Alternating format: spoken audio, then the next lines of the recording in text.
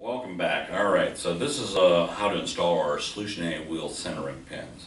So what you're looking at here is our demo stand. So what we have is we've got a real hub and a brake drum, we'll show you later. We've got a real aluminum wheel, a steel wheel. So I want you to walk out to your truck right now, and does this look familiar? The other thing I want you to look at, I want your brain to go 6 and 12. And I want you to see that tolerance and slot back there. So why are we going to use the Tru-Balance wheel centering pins? To center. So you know, if we take something round and put it in a perfect center position and spin it, it's round. But if we take something round, like our wheel here, and have it off center, what's it going to do? Go down the road like an egg. So let me show you how to install our Tru-Balance wheel centering pins. So what we're going to do is remove our wheel.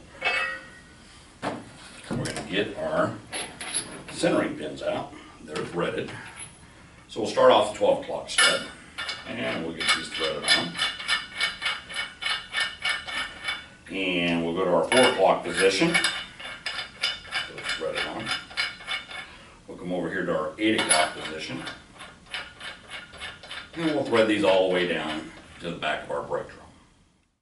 Alright, so after we got our 3 guide pins installed, we'll just take our hand wrench. We just need to snug them. We don't need 10,000 pounds of torque. So they're just a simple guide pin. So, alright, we got our 3 guide pins on, so now let's install our wheel. So, let's get our wheel, tire and wheel here. We're going to slide it over our 3 guide pins. Now let's look. Look at that.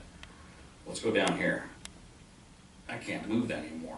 Look, I ain't got no slop. I ain't got no slop in here anymore. So at this point, we're completely centered. So now let's take our 7 flange nuts, put our lug nuts on. Get your impact, hammer everything down, nice and tight. Now we'll unthread and take our 3 guide pins off. And we'll take our guide pins over to the next wheel position.